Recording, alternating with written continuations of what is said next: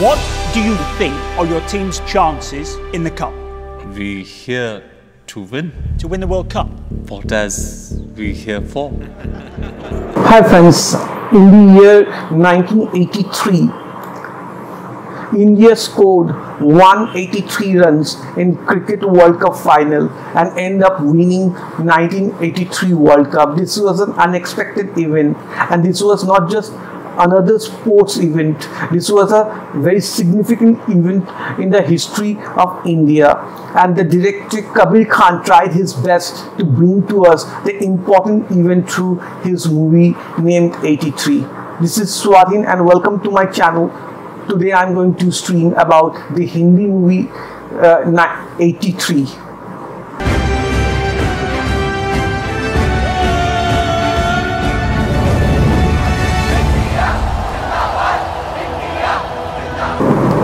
I was very interested to watch this movie for a very long time, but for some reason I couldn't watch this movie in theater when it got released in October or November. I think in December it got released, and I couldn't watch at that time for some reason. But after some delay, it finally got released in Netflix and also in Disney Plus Hotstar. And so you can, if you guys want to watch this movie, you guys can check this movie out in Netflix or Disney Plus Hotstar, whichever streaming platform you are subscribed to.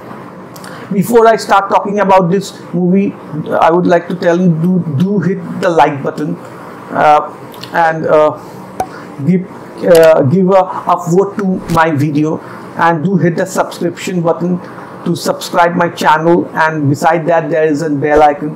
Don't forget to hit the bell icon. And you can also follow me on my social network pages, like Facebook, my page, on my Instagram, or in my Twitter.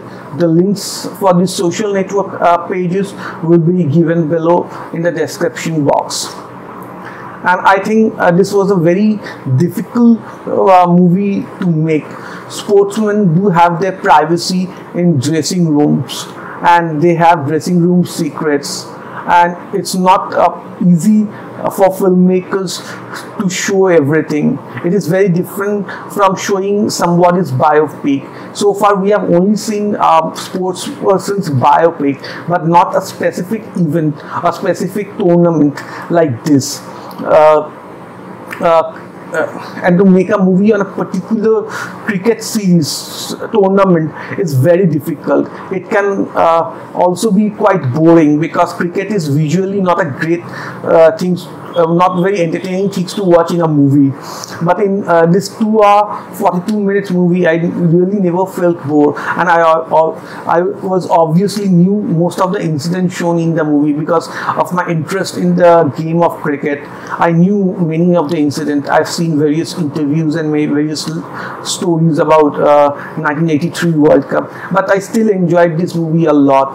I read a lot of negative reviews for this movie, and to be honest, I can understand that people who don't have the mindset to understand the sports, or might not like this movie so much, or not aware of the history and the relevance of this cricket win, might not like this movie. But if you ask any sports person, I'm sure that most of the people who are associated with sports, they would definitely like this movie a lot. And if they are associated with cricket, they will definitely like. I guess that's very understandable, and it's not an exceptionally great movie. There are quite a few things that I didn't like about this movie, but let me first talk the things that I didn't like so much. Firstly, I didn't like the entire Deepika Padukone episode, which was looked very forced in the movie. Kapil himself said in an interview that his wife had nothing to do with the World Cup tournament, and she was probably not present in the tournament as well. but the filmmaker did take some creative liberty to show that his wife had a very important role in World Cup cricket, and he have shown a lot of creative liberty. Secondly, I didn't like the way the Caribbean supporters were portrayed in the movie towards the ending, in the climax. Everybody knows that they have their way of celebrating, and they play music and dance and in their stadium. That is what they do, and everybody know that. I don't think that there was any reason to kind of mock them or anything like that. It is their way of celebrating, and there was nothing issue. There's no issue about that. There's the way that is their way of celebration, and I felt that it was a bit wrong to the way it was shown that they were jumping on Deepika Padukone's face, and then she's saying those things were a little. This was not required in the movie. It was unnecessarily added, I felt. We could have learned a little bit more about the other players too, but they didn't show much about the other players. Except few things I thought was very well made about this movie. I thought the filmmaker did a great job in highlighting the significance of the World Cup win for India, and also for the country like Pakistan, who was soldiers were consistently in conflict in the border at that time, and also how future cricketers like Sachin Tendulkar got inspired from 1983 World Cup. He also showed the impacts on NRIs who were in England at that time, and there was their stories too. And so he created small characters to highlight that how people from different background, like different communities and different religion, and people of different ages got affected by 1983 World Cup, and how the entire nation celebrated. And I thought it is not an easy thing to show the spirit of the game and how much it mattered to India. And I think in this regard, the filmmaker did a great job to portray that how much it is important. How much the win was important, and they actually showed how the two conflict zone was affected due to this event. One conflict zone was inside a country, and other is in the border, and how it was affected. I also like the way Sachin Tendulkar was included in the movie. It was very nice addition, and also I like the way Mahinder Amarnath plays the character of his father, Lala Amarnath, who was also a great cricketer of his time, and he plays the character of his father, and it was nice to watch him in that cameo. Kapil Dev also played did a small appearance in the scene as a fan cheering for on-screen Kapil Dev, which was a nice thing, and which kind of bring you smile on your face. And I love the way the cricket matches were portrayed in this movie. It looked quite authentic, and also used some footage for every time somebody is looking at the television, they are actually watching the original footage. So the way it was done, it looks very authentic, and to create a 1983 era and that kind of footage must have been quite difficult. So we get to see the real footage side by side, which is great, and which is also, and we can see how similar it is with the movie.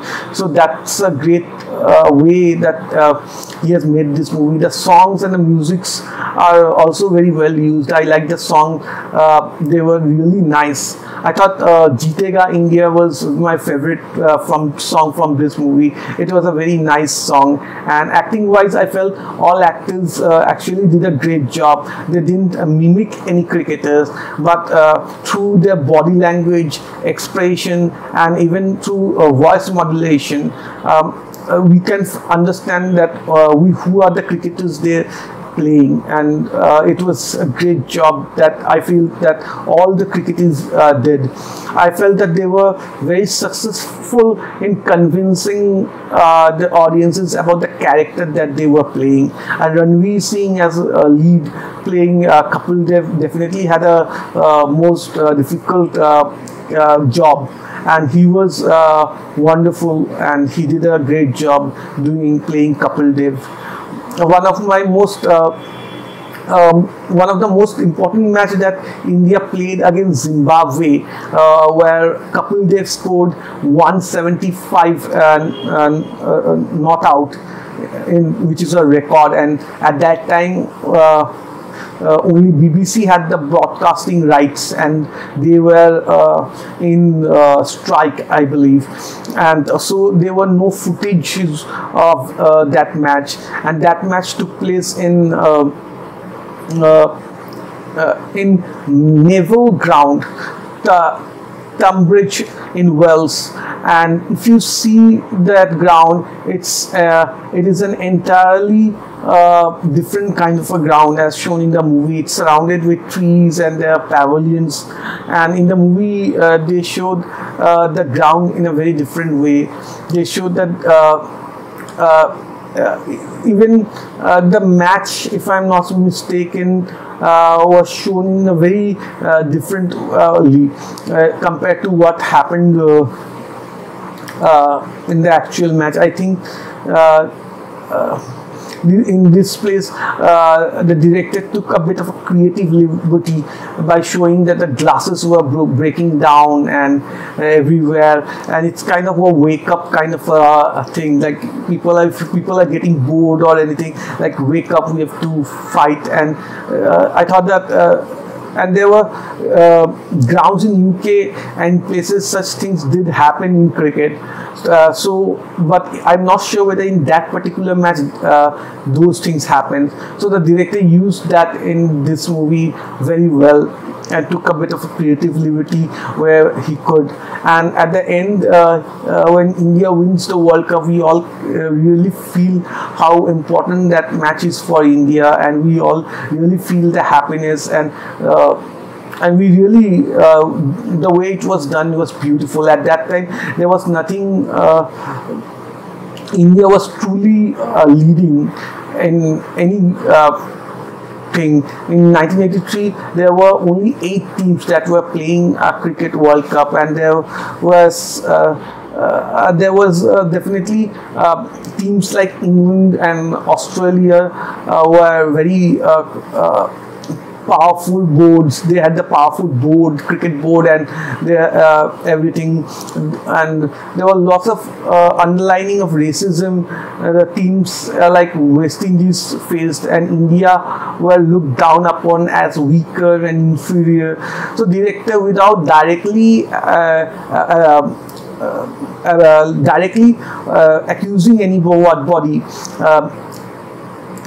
he addressed the issue somehow and able to highlight those aspects indirectly, like in places where Ranveer Singh talks about West Indies team, like how they became successful, and then in the movie they directly show that how Indian team faced problem, and they were shown that the English fans and the Indian fans get into fight after matches, and there were many scenes when the Indian players were praising the West Indies team. But I don't know whether the really Indian and English fans fought, but the fans and the public were fighting in the 1983 World Cup. I don't know about that. I wish I could know. If anybody know anything about that, do write down in the comment section. I want to also let you know that there is no country like West Indies exists. West Indies is only a cricket team controlled by Windward Cricket Board of Cricket, which consists of 4 sovereign states like Dominica, Saint Lucia, Saint Vincent, and Grenadines. So there is no team named West Indies, and they were very respectable and very popular team at that time, and everybody in the world, including Indians fans, used to love and support them a lot in those times when India was not very popular in cricket. They used to support them and like them a lot, and as the movie rightly shows that they were very tall and they were very strong cricketers, and team all over the world used to be quite afraid of them, to be honest. And until 1983 World Cup, there were only 2 World Cup that took place previously, one in 1975 and another in 1979, and West Indies team won both the World Cup. So you can imagine that how great that team was and how well they used to play to win 2 successive World Cup, the first 2 World Cup. And anyway, overall I enjoyed this movie a lot, and at the end when India win in this movie, the directors capture the emotions of people from different places and different regions of India and different ages, different communities, how they react and how they celebrate, and that I thought was a beautiful scene, and the way the victory is celebrated, every part of India, people of different background, and it was a beautiful and very moving scene in this movie. It was